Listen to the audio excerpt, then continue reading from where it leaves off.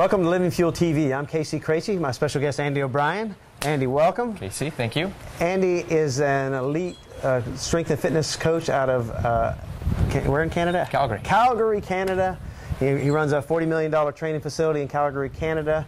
He is a trainer of champions, literally. And it's sure awesome to have you back with us. My pleasure. It's great to be here. Yes. Today, let's talk about what the viewers could do. You know, you work with elite athletes who are trying to go from an incredible place that a lot of us will never get to a place that no one's ever been. Yeah. You know, but fitness matters. Strength and fitness matters to everyone. We know that people that do resistance training the bones are stronger. That actually better for bone health than calcium supplementation. We know that basically all the results of exercise, if it were a pill, that people would pay any price for it. But people aren't doing it because they can't drag themselves. So in another segment we talked about how you really got to get your metabolism back on track to get the energy levels to be able to go to the gym and then work out. But they don't have to live in the gym, do they? No, you really don't, and that's where I think you can get the most bang for your buck if your nutrition is really, if you're doing things right nutritionally, your body's going to be able to adapt to every movement that you have. Whether you're playing tennis, whether you're playing soccer, whether you're going for a walk or going for a run or going to the gym, you're gaining some physiological benefits from that if you put the nutrition in your body to allow yourself to adapt to those activities. If you're not, a lot of people, they spend so much time in the gym and they drag themselves in there every day and they train and train and train and train, and all of us know these people. Very often they don't quite get the adaptations that they need, or they don't get the changes that they want, and it's because they're not really taking care of things on the nutrition side. So if you're really looking after your body from a nutrition perspective, you're going to be able to meet those demands a lot easier, and you're not going to have to spend as much time in the gym. Well, Monica, we have a trainer come to Monica once a week.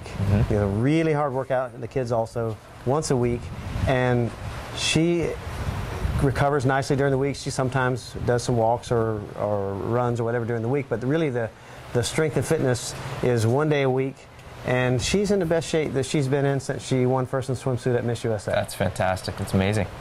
So it's about, committing a small block of time. You can really get a lot out of that, can't you? Oh, there's no question about it. I think it's not necessarily about the volume of the work that you do. I think it's the quality of the work that you do, and then the things that you do away from that time, that are really going to help you adapt. And every time you work out, you're trying to signal your body to create adaptations, to burn fat, to build muscle, to become healthier, and to release, a set of neurotransmitters, what we call it, little chemicals from the brain that speed up your metabolism. And so if you're providing yourself with the right type of fuel and you're doing the right things from a health perspective, you're going to be able to maximize all those adaptations from every little workout. So once, twice, 3 times a week is going to go a lot further than even 5 or 6 times a week if you're not doing those little things to maximize the adaptations you're trying to put forth. We have all seen people doing an hour and a half on the treadmill, and for some reason they don't look healthy. No, exactly. I mean, something's up with that. You see it all the time, and you know what? It's really a lot of times we tend to think about body parts a little bit too much. So we think about cardio, and then we think about, okay, here's your biceps, here's your back, here's your legs.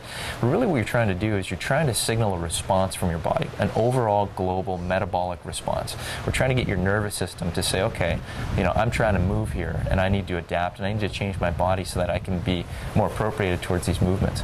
And so I think that's the part that not a lot of people understand, and that's where the nutrition really can provide a benefit. And when you understand the role that the nutrition plays, you really get into understanding the nervous system and understanding the whole metabolic process in the body. We talked about how not even really most of the elite athletes even get nutrition, and a lot of the strength and fitness coaches unfortunately are staying with the old dietetics kind of approach that really is trying to get everything from food, but we know you can't have a team of organic chefs even give you everything that you need. Of course. So you really have to take it on yourself to figure this out. But interestingly, these athletes, a lot of guys still think you have an hour and a half after your workout to do something nutritionally. Okay, but the more you look at the literature, you see that window is closing back to even to 15 minutes. Of course. To cut off the cortisol and to block the oxidation and so on. So I think that you're absolutely right. That people can gain tremendously by understanding the nutrition piece and then not trying to take off too big of chunks, right? Exactly. It's really not about quantity, and like you said, the traditional model is to look at amount of calories, amount of protein, looking at all of those traditional numbers without understanding the micronutrients, the antioxidants, and getting a bit of a feel for how to control the timing of the eating, which is really, really important. And again, that's what we're looking for. Is we're looking for a hormonal and metabolic response that's going to make your body healthy. And so that's really where the nutrition can play a big role from a timing perspective and from a micronutrient antioxidant perspective. Yeah, you said something huge there, because most people listening or watching right now don't get that piece. And I'd say most people in general don't get that piece. They think they need X grams of protein a day.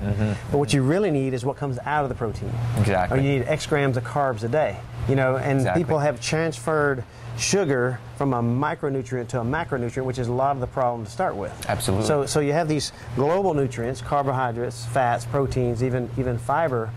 But at the end of the day, it's what your body can extract from that and use in the body. 100%. In a very efficient way. So I'm working on something, and I believe I've shown that you could actually live on the micronutrition if you can deliver it in the right way. So if you have someone, let's just take the example of someone on a hospital bed. Okay, right now they're giving them glucose, right? And so after let's see, 48 hours, the standard of care says they're going to change from glucose to protein-based infusion. Okay, and some people live on the glucose and they just waste muscle. This is a microcosm of what's happening to a lot of people that are working out. They think they can just do the carbohydrate thing and carbo load the night before and all these other things, and somehow at the end of the day that's going to create muscle and all the hormonal processes you just talked about. Yeah, it's really interesting, and I think that hormonal piece, is very poorly understood, especially as it relates to nutrition.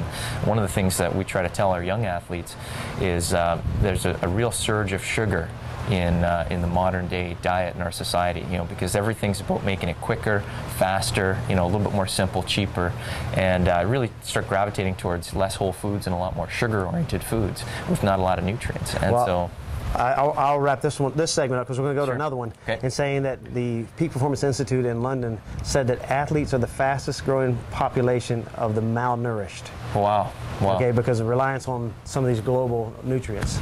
But anyway, fascinating stuff. We're going to come back to you again. Hope you enjoyed it. Here's to your super health, and have a great day.